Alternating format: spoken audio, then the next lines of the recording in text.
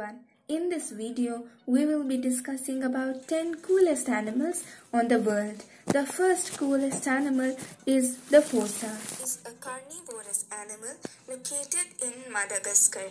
Despite having many traits similar to cats, it more closely related to mongoose. The fossa is only found in forest habitats and can hunt in either daytime or night. Over 50% of its diet happens to be lemurs. Second amazing animal on the world is the pink fairy armadillo.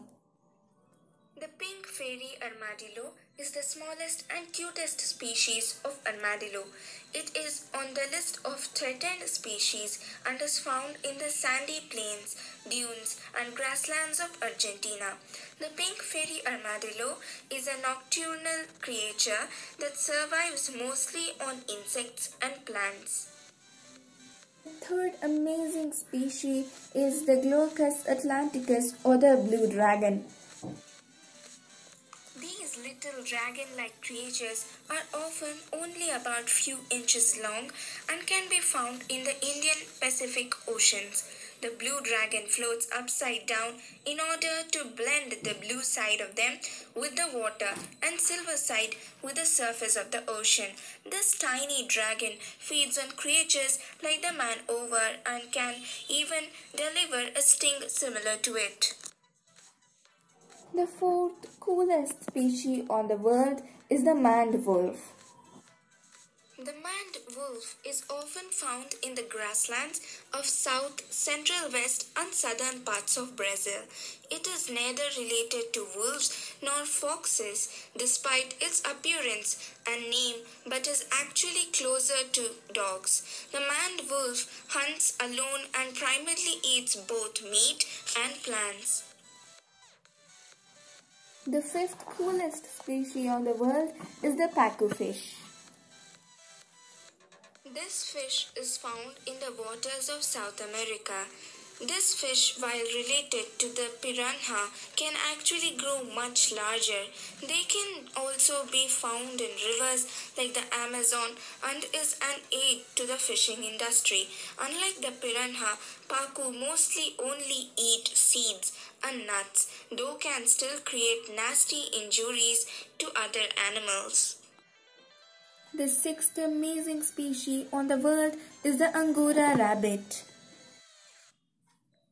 These cute fluffy rabbits are among the hairiest breeds of rabbits of both wild and domestic types. These rabbits originated in Turkey, although managed to spread throughout Europe and was even brought to the United States in the 20th century. These rabbits are often bred for their soft wool, which can be made into clothing and often get rid of their own coats every 3 to 4 months. The seventh coolest animal species on the world is the axolotl or the Mexican salamander. The axolotl or Mexican salamander, who looks like Pokemon if you ask me, is often spotted in lakes and in various places around Mexico.